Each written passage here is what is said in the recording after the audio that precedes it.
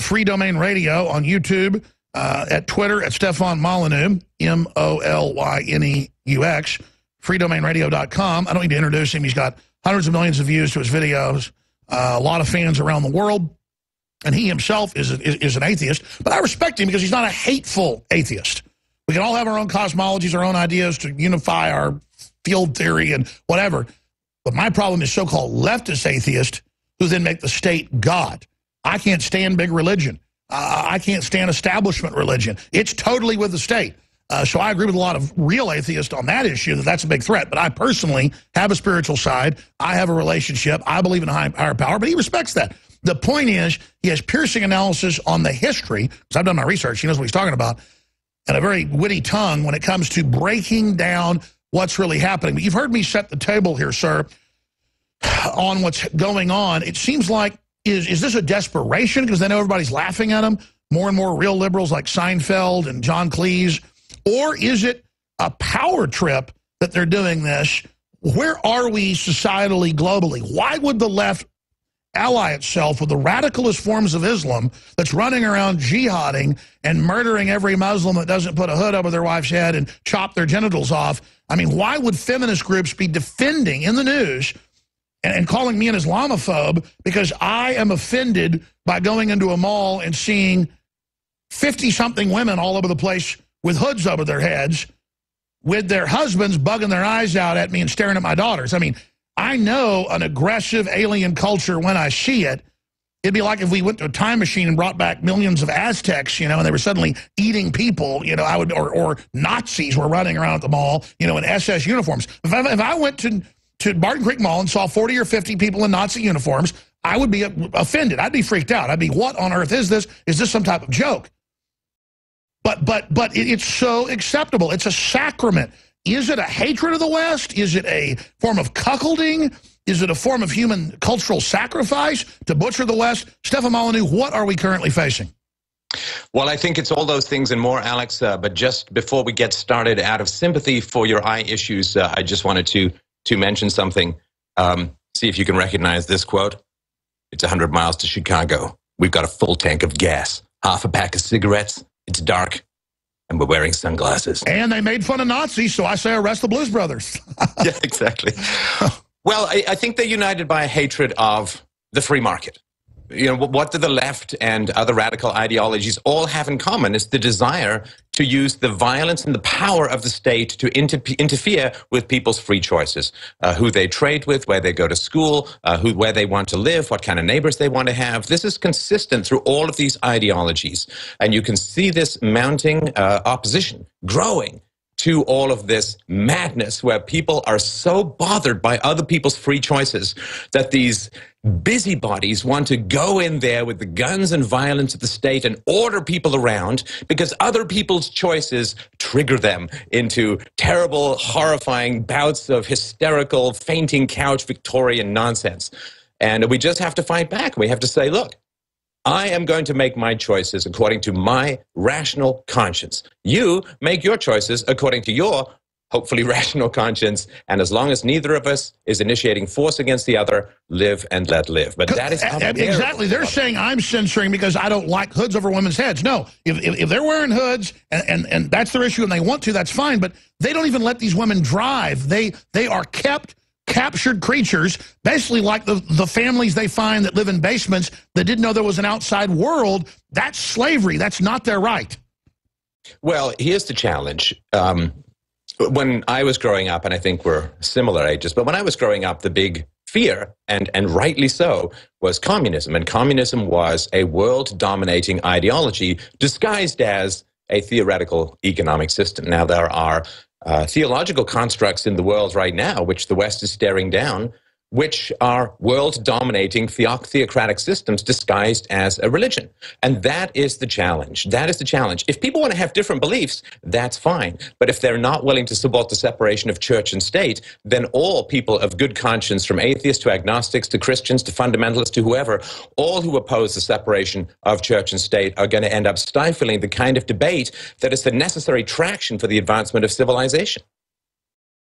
Well, that's right. I mean, that's the issue. If a woman is 18 years old and she wants to go live in a basement and be chained to a wall, wear a hood over her head and be beaten and have acid thrown in her face, she can sign waiver forms to do that under contracting. She has a right as an extreme libertarian. I think she has a right. People have a right to maim themselves, pour Drano in their eyes, the new sexy liberal thing. I'm not kidding, folks, if you haven't learned about this. I shouldn't have to pay for it. Somebody wants to have a sex change, knock yourself out. I'm not paying for it. But these women are born into slavery. The dominant form of Islam is taking over. Our government's allied with it. Why are Western states, or tell me if you disagree, Stefan Molyneux, why are they allying with it so feverishly? Well, I mean, there's a long and complicated set of answers to that. The one thing I will mention is that it's been fairly well shown in monkey studies, which is really the best place to go and study political motivations.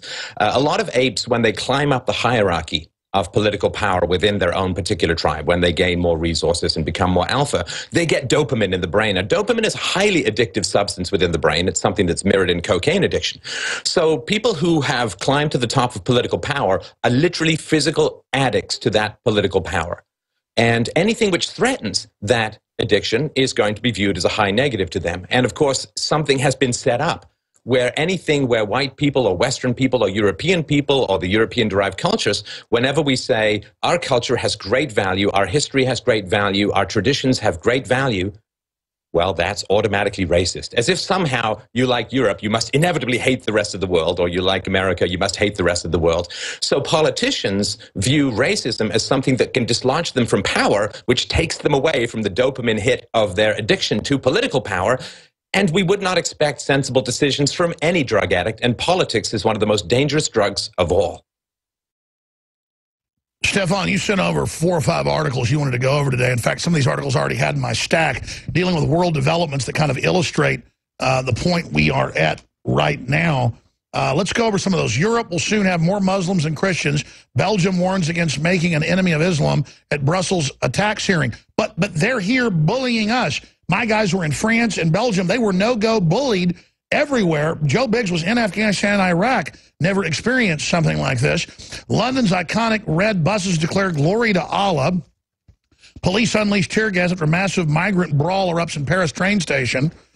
Soros fears collapse of EU due to refugee crisis, which they brought in. Europe refugee system in chaos. They want to fine folks €250,000 for each immigrant they don't let in, including people with terrorist backgrounds. UK's equalities chief, who popularized the term Islamophobia, admits, I thought Muslims would blend into Britain. I should have known better. Well, these are the useful idiots. There's a larger master plan. Let's walk through it. Well, of course, the idea that everybody values diversity is false. Even if we say diversity or multiculturalism is a value in society, and that is certainly arguable based upon the data, Alex, but even if we say it's some magical, wonderful value for there to be multiculturalism and diversity within a country, well, those groups that come in who don't value multiculturalism and diversity won't blend. This is not really complicated. Yeah, logic. why won't Japan let Muslims in?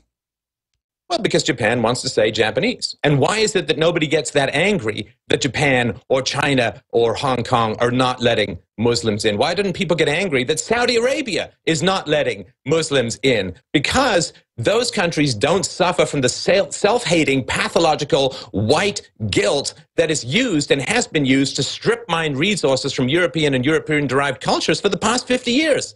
White people feel guilty. Ooh, you're a racist. Oh, I don't want to be a racist. Here's my entire country to prove that I'm not a racist. Here's my entire culture. I'm going to open all the borders. I'm going to surrender to this massive union of church and state known as Islam just because I don't want to be called a racist. And people in the West do not have the right to sell their freedoms for the sake of political correctness. The freedoms that our ancestors fought and bled and died for, we do not have the right to give that away. That which you create, you cannot hand away or destroy. And we have all inherited these freedoms in the West, and we should be guarding them fiercely with as much emotional and intellectual energy as we can, and not handing it away because we're scared of words.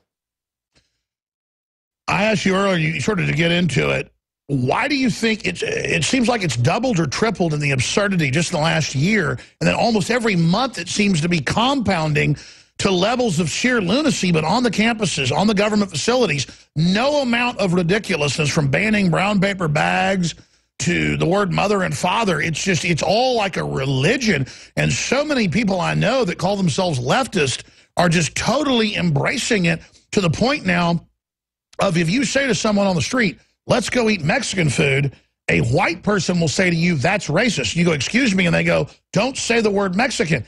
And then literally I was debating it yesterday with people, and this Hispanic lady goes, no, that's like you say Chinese food, or let's go eat soul food. It's not racist. I mean, the Hispanic people aren't the ones even pushing it. It's this weird, like, witch hunt, white mental illness, you know, freak show. I don't, it's crazy, man.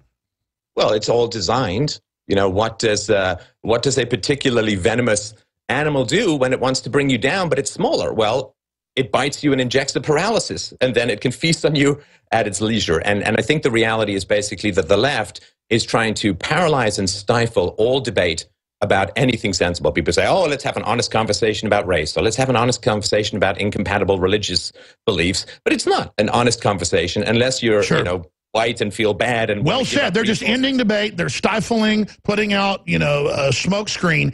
When you talk about Islam not being compatible, there's this debate. Is it radical Islam or is it Islam? Whatever it is, I've studied history. The radical form of it is taking over and getting more radical. They kill each other everywhere they are, these Wahhabists. Why is the West allying with it? And what is political Islam? Where is it going? What do you expect to happen next, Stefan? Well, it's going to go one of two ways. And I don't like to predict, because that has an air of deterministic inevitability to it. It's going to go one of two ways, Alex, and I think that you and I and the other freedom-minded people are all on the same battalion as far as this goes. It's going to go one of two ways. Either we are going to rediscover the value and civilization and liberties of the West and defend them strongly and oppose ideologies that seek to quench those and squelch those underfoot, or they're going to win. You know, in any conflict between two groups, the most consistent group will always win. And the people who want to undo the freedoms of the West have been very consistent and very dedicated for decades. And, you know, there's an old saying that civilization rises in hobnailed boots and descends in silk slippers. You know, maybe we all just got a little lazy. Maybe we just took all these freedoms for granted and assumed they were going to stick around like the laws of physics. Well, they don't. Everything that is good in this world erodes without strong rehabilitation and reinforcement. And we've just kind of gotten lazy. We're crossing our fingers. You know, there's studies that show that second and third generation Muslims in England are more radicalized than their parents. It's not only that they're not integrating, they're actually going in the opposite direction. And where does this lead? This idea that we can buy 5 more minutes peace from the verbal abuse of being called a racist or an Islamophobe, as if Islam is even a race. That's like being called a racist for criticizing communism. We all focus on this idea that we can get 5 more minutes peace and they'll just leave us alone for 5 more minutes. That has never, ever ended well in human history, to my knowledge.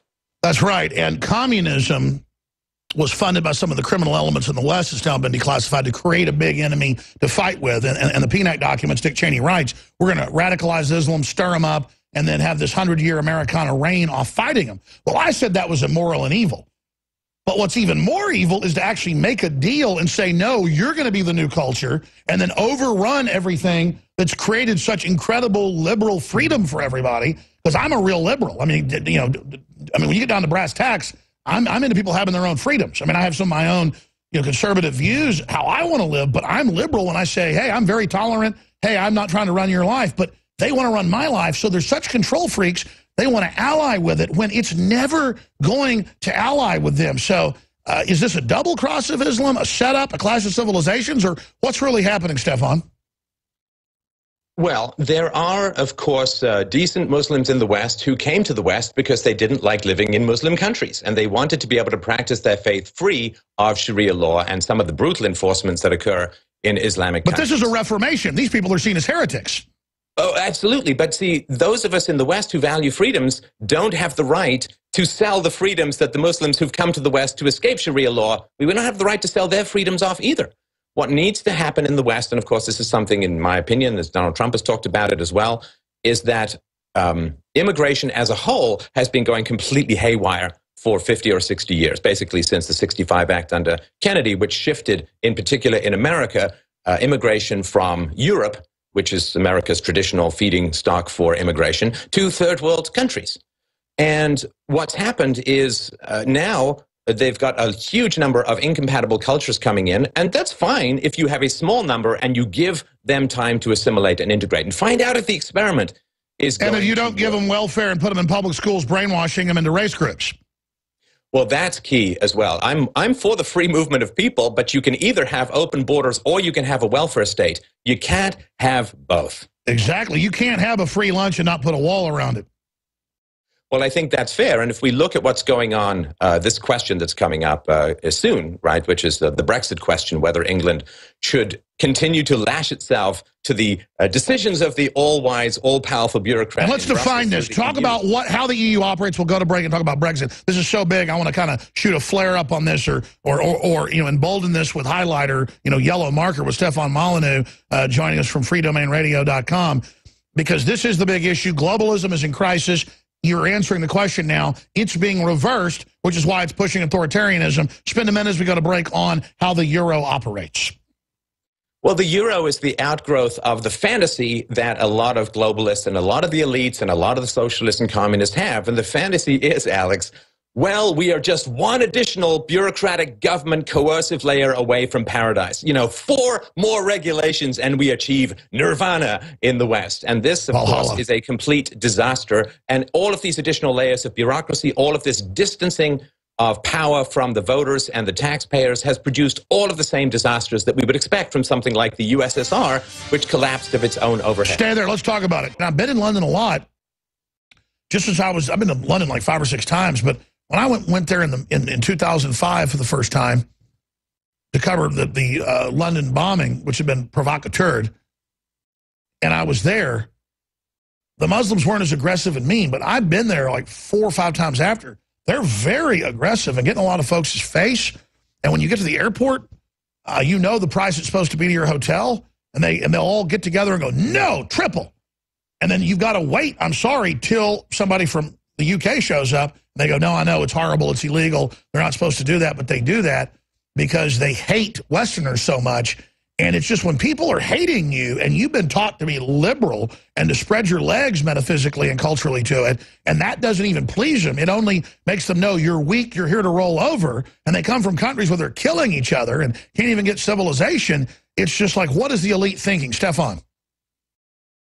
Well, there's always the... at least to me, the implied and implicit threat, right? So a day or 2 after Sadiq Khan became the Muslim mayor of London, he tweeted out, said, Trump's ignorant view of Islam could make both our countries less safe. It risks alienating mainstream Muslims. Well, that's sort of like, nice little democracy you got going on here. It'd be a real shame if something happened to it, like if it caught fire or something. I mean, this is terrible stuff. I mean, this idea that, and this is not just with Islam, this is throughout the left and the Green Movement as well, who have some prominent people in the Green Movement are all for massive human depopulation. They've talked about criminal charges against people who are skeptical of the Mad Hatter pseudoscience of global warming. And this idea that people who disagree with you should end up in jail is so fundamentally against the Western tradition of free speech, goes all the way back to John Milton with Areopagitica, who made the case that the best cure for bad ideas is public exposure. If people have bad ideas, offensive ideas, let's get them out into the open. Let's have them debate, because they assumed people had the rational critical thinking skills to separate good arguments from bad arguments. But one of the fundamental problems, Alex, as you know, that's happened in the West is government schools have gotten worse and worse and worse. And now a lot of people, I think particularly the elites, no longer trust the average person in the West to be able to distinguish a good argument from a bad argument, facts from fantasies, empiricism from nonsense. And therefore, because you don't trust the people to know a good idea from a bad idea, you have to control what the people have access to. And we see this happening all over. The left is, we're so into diversity. Boy, diversity and multiculturalism is so great. Yeah. When was the last time the New York Times put an ad out saying, we need a libertarian or a Republican on our editorial page because we're all leftists, so we really want to branch out? When was the last time academia said, we really want to hire someone in the social sciences, let's make sure that they're into some libertarian or Republican philosophy? They don't. They don't. And that's so fundamental. The left has no interest in diversity whatsoever. What they do want to do is bring incompatible cultures together so that they control people who say, I don't know that this experiment is going to work really well, and they can say, you're a racist, you're a bigot, and that's the way that they... And then they can also referee the ensuing crisis that comes out of it. Yeah.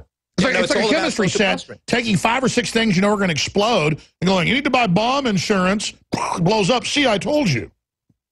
Well, so let's take the refugee. That's the big crisis. We started talking about the EU. There are 2 problems that the European Union has had to deal with that are the most important, I think. Number 1 was the financial crisis. And the financial crisis basically came about because Germany, by being a relatively responsible country, had very low interest rates because it didn't have a very high debt to GDP ratio. And a lot of the other countries, yes, I'm looking at the pigs, right? Portugal, Ireland, Greece, and Spain, and so on. A lot of the other countries who had bad interest rates wanted to hook into German interest rates so they could borrow at a lower rate. Sure, I mean, if I'm an irresponsible spendthrift and you're a responsible person, I want us to split the difference in our interest rates. That hurts you but benefits me. And so the EU extended, after Greece in particular used Goldman Sachs to lie and falsify its records in order to get into the EU, these countries that had bad spending habits hooked into more responsible countries' interest rates and blew themselves up in an orgy of fiat currency spending. And then when they ran out of money and the crap hit the fan, they started threatening Europe with bailouts. And in particular, Greece threatened Europe with flooding it with third world migrants unless they paid up. And if that's not a mafia-style shakedown, I don't know, this should have come from Italy. If that's not a mafia-style shakedown, I don't know what is. So the financial crisis led to the migrant crisis, and it's all turning into a complete disaster. And that which was supposed to unify and solve most of the problems in Europe has now turned into the sort of Damocles that is actually hanging right over the neck of European civilization, which has survived for thousands of years, but might not be able to survive the collectivism of Brussels. Continue before we go to calls. I know you've got a lot of angles, a lot of points. I've kind of been bringing up some of my own questions here, Stefan, but what are some of the other angles you want to alert people to? Well, there's this idea in Europe, in the EU. Sorry, I was waiting for your big speech. I'm shocked that it came back to me, but I can do it. I can hang it. So in the EU, there's this idea that if you want to have free trade, somehow that involves universal citizenship.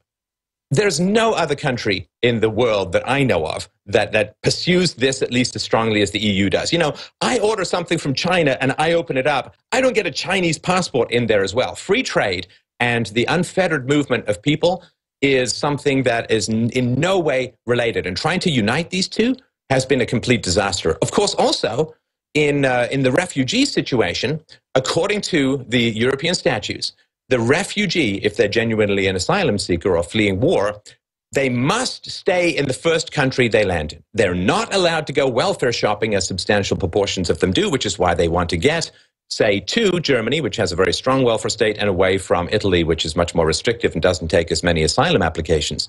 So a basic rule is you've got to stay in the first country that you land in, and that has been almost nowhere enforced in the euro. There are so many other restrictions that the euro is supposed to put on its member states, like your debt to GDP is supposed to stay low. Many countries have blown past that with no repercussions, no ramifications whatsoever. So when England is thinking of leaving the EU, I would ask the British people, what is the EU? Is it a set of rules? Well, if those rules aren't enforced, can it even be said to exist?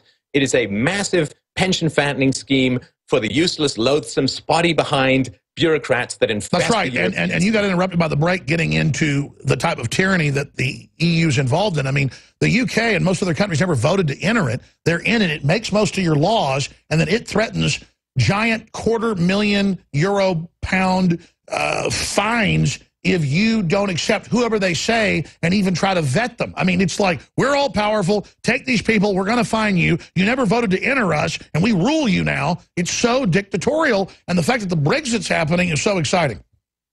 Okay, so if you're a British business, right, small to medium-sized business, about 5% of those businesses in the UK trade with the EU. But 100% of those businesses are subject to the endless conveyor belt of tiny print 2-point squint-o-vision regulations coming out of Brussels. Since 2010, the EU has introduced over 3,500 new laws affecting British business. Now, if you're a giant corporation, well, you have a big legal department, you can do your regulatory capture and get the ear of the bureaucrats and offer them whatever incentives you could. So big companies, they don't mind it so much, but it's the small to medium-sized companies that end up being drowned, literally drowned, under this deluge of regulations. When Britain first joined the EU, it had 20% of the votes. Now it's down below 10%. There are hundreds of new laws and regulations that the British MPs strongly oppose, which get passed anyway. England has given away its sovereignty. That is such an astonishing thing. The British pound is one of the few fiat or semi-fiat currencies that has survived for 400 years. British sovereignty as an island, I grew up in England, was something that was considered to be one of the greatest treasures that God, nature, and geography had provided a civilized race. And the idea that in a decade or two, England would have given away its sovereignty to unelected, unaccountable people in Brussels. They suffer no negative consequences for their unbelievably terrible decisions. The idea that you would cede sovereignty to faceless bureaucrats in another country is unbelievably astonishing to me. And as soon as the British people wake up to what's happening, the vote that's coming up should be a no-brainer. For the average low-level leftist, I think a lot of them are just in a cult, and they just follow whatever the latest trendy directives are, and they're kind of scared. I've talked to a lot of them, and no, political correctness is getting really weird, but still they really think that if they don't go along with it, they'll get in trouble. It's all just intimidation. They should just get off the cult. They should leave the reservation. Well, look, if I say my arguments are good, otherwise shadowy, unknown, apocalyptic disaster occurs, that's usually an indication that my arguments aren't really good. Like, I don't need to say to you, Alex, 2 and 2 make 4, and if you don't believe me, your studio is going to collapse, right? I mean, if I have a good argument, I have a good argument. You've got David Cameron now going around saying, if England leaves the EU, war across Europe, conflagrations, destructions, genocides. I mean, this is apocalypse. This is Pascal's wager. Ooh, massive disasters occur if you don't obey my particular political opinion. This is all madness. The idea, and this is another example of how one government program which fails is supposed to lead to another one. Wasn't the agency or the group that was supposed to keep European peace called NATO? And hasn't that done a pretty good job since the Second World War of keeping European peace, along, of course, with the mutually assured destruction and the spread of the free market to some degree? But the idea that now, if England leaves the EU, there will be war. I mean, this has become completely lunatic. In other words, if there are borders, there are wars. Well, that's insane. When countries tend to blend together that don't fit, that's when the greatest conflict occurs. If you look at what happened in Bosnia and Serbia. Sure, of course. They want crisis. They want war. Boom. They want consolidation. That's why they're creating order out of chaos, which gives them more power and more control. I don't see this going well for them. The BRICS exit, the Brexit, all of this, I think, signals the death of globalism. And somebody like Donald Trump comes along and says globalism is bad. It's a one-sided deal. And then they get so angry at him and try to say he's a racist. It just shows that it's a military brainwashing system. Well, I mean, Donald Trump's, frankly, in my view, magnificent foreign speech policy, where he said that America was going to withdraw from the idea of nation building. Nation building got an unfairly good reputation after the Second World War, after the massive bombings in Germany and in Japan. Those cultures reformulated themselves from pretty fascistic and psychotic warmongering lunatic cultures to relatively peaceful, relatively secular free market democracies. Now that, this has the whole thing to do with the average IQ of nations. If you blow up Germany and you blow up Japan, really smart people go, well, that's a really, really bad thing. And therefore they end up reconstituting their societies along more peaceful and, I dare say, Western lines. However, there are people or groups that if you dismantle their existing societies, you don't get post-World War II Japan, and you don't get post-World War II Germany. They degenerate even worse. You get ISIS. Yeah, you get ISIS. Some people, when bad things happen to them, they make better decisions. Other people, when bad things happen to them, well, they just make worse and worse decisions. And again, I've talked about ethnicity and IQ, and people can just look up IQ around the world. There may be some reasons for this. I don't know. Nobody knows the exact reasons for it, but it's not a bad place to start.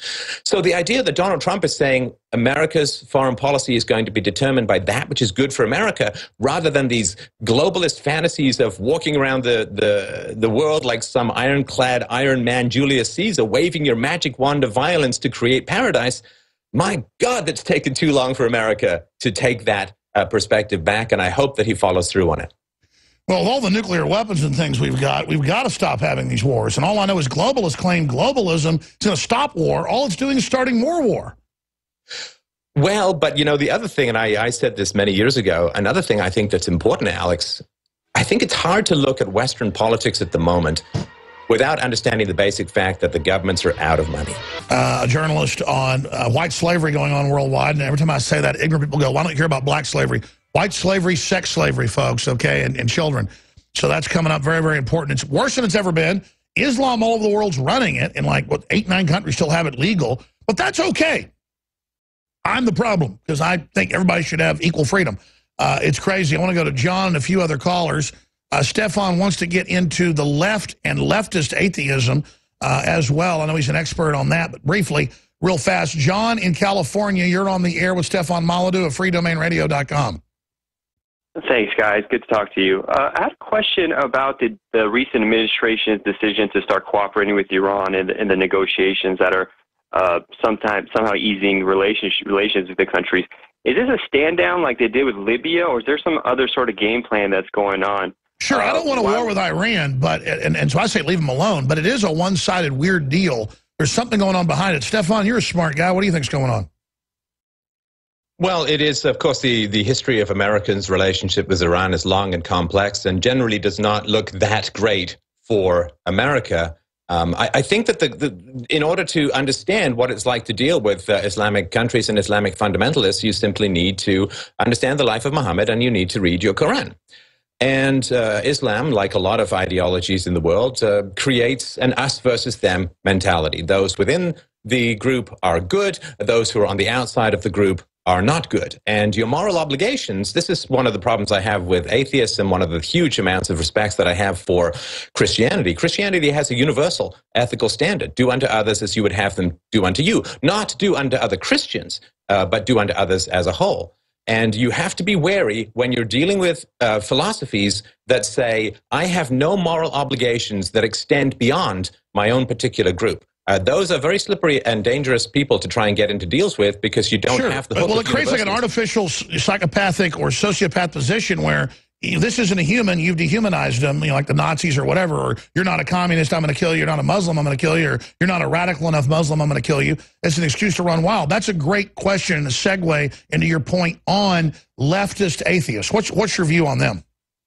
Well, the question is, why has everything become so hysterical and coercive and verbally abusive with people getting arrested for talking about various factual things about other ideologies? I think one of the fundamental reasons is that atheists as a whole have hacked at the idea of a personal conscience. Christianity, one of the great glories of Christianity is the degree to which it encourages people to be good and internalizes the standards of virtue so that people pursue virtue for the sake of being closer to God, for the sake of getting into heaven and so on. It internalizes the conscience. When atheism came along and said, well, to heck with Christianity, they also said to some degree, to heck with the foundation and structure and support. That's right. They say we're animals and just programmable. But, well, then I'm just programmed by the government? I mean, that's not true. I do have free will. I am innate. I can create. I mean, it's almost like saying atheists don't want to believe that humans could do incredible stuff. I'm saying we're made in the image of God. We can do amazing things. I like that superhero aspect. They're saying, no, you're just nothing. Decisions have already been made for you. And it seems like a kind of an anthill type cult or something is another religion. Well, society has got to be organized in some fashion. I mean, we have to organize society. And you can say, well, we're going to get rid of the conscience. We're going to get rid of the Christian fealty to virtue. But what do you replace it with? And I would argue, and have argued in a recent series of videos, that what atheists replace the Christian conscience with is the edicts of state power. I call them stateists because they're atheists in that they don't believe in what they consider one irrational authority, but they replace it with a far more dangerous irrational authority called the state. You can be religious, I cannot be religious, we can both live peacefully side by side. But if you believe that the state should organize my life, we're going to come into conflict. Let's take a call from the great north, from John in Canada. John, go ahead and make your point. Yeah, good day, Alex. Good day, Steph. Right now in Canada, I see a lot of Syrian refugees coming in. They decided to take Muslims over precedence over the Copts and Yazidis. I'm a vet, so I've worked on Syrian issues before. And I'm just wondering, what can we do now that we've been given this big blank muffin to chew on? You know, we don't want to alienate the good guys to have them become radicalized later. Like, well, sure, that's the excuse. Bring a bunch in from radical areas, be nice to them so they're not radical. Stefan was covering that earlier. It doesn't help. It makes them worse. That's what the studies show. And so the question is, the immigration level is much bigger than they're admitting. We've proven that here in the U.S. It's probably 50 times what they're saying. I mean, each high school has like 200 plus people. They claim the whole state has 400 refugees. Austin's got tens of thousands. I mean, you ought to go to the mall. It's like I live in, you know, Baghdad or something. I don't even Baghdad. It's like I live in Riyadh, Saudi Arabia. I appreciate your call, sir, from Canada. What do you make of what he's saying? Because, I mean, the numbers are much larger, which shows me it is a secretive program. They admit Europe covered up the real numbers. What's going on here? Look, if we say that we must self-censor because other people might get upset, we've already lost free speech. Fascism finally emerges after people have been silenced already, and that way they have very little left to lose. Yes. And so we must continue to speak the truth. I really dislike the idea that we can't criticize groups because it might upset them. Hey, as a white male, I've taken a lot of criticism over the years, a white patriarch, racist, you know, whatever. And nobody's really caring that much about my feelings, so I'm really not sure that I should overly work myself. Well, I was about to say, I used to be more politically correct because I was mainly covering globalism, the New World Order, the Federal Reserve, big issues. But now it's gotten so bullying, so out of control. I know I've got to show folks to have the courage to practice the First Amendment or we're going to lose it. Well, and the other thing, too, look, I think everybody with compassion looks at the wreckage that American foreign policy and aggression has wreaked in the Middle East. I mean, so we feel sorry and say bring them in, but the same folks that did that are the ones bringing them in. Well, here's the thing, though. Look, if those wars were justified, then you don't take the victims of war. If those wars were not justified, as I believe they weren't, then maybe you can start looking into war crimes trials for your own leaders. That's right. Let's execute the people that launched the phony wars. Let's not blame the country and then bring the people in. So if you care about the refugees, and I do, then you look at it rationally and critically, and you say, what is more expensive? We have finite resources. In all societies, we have finite resources. How can we best help those people? Well, studies have shown very clearly it costs about $1,000 to resettle a migrant in the Middle East, and in the U.S. it costs $13,000 to bring them to the U.S., and that's just short term. The numbers go up from there. So if you want to help people in the Middle East, talk to your governments and say, let's take our tax money or let's take our private charity and help the Muslims resettle in the Middle East to countries that have the same but I mean, this final point, Stefan, 80% are military-age men. Most of them are people that invaded Syria. Now they're getting their butt kicked by the Russians, so they're going into Turkey. And they're being used as a political tool. They're getting more money than citizens get, and most of them are radical Wahhabis. They're not letting Shiites or Christians who need to get out in. Have you noticed that? Well, the Prime Minister of Canada was willing to accept Christians, and, well, then he got voted out.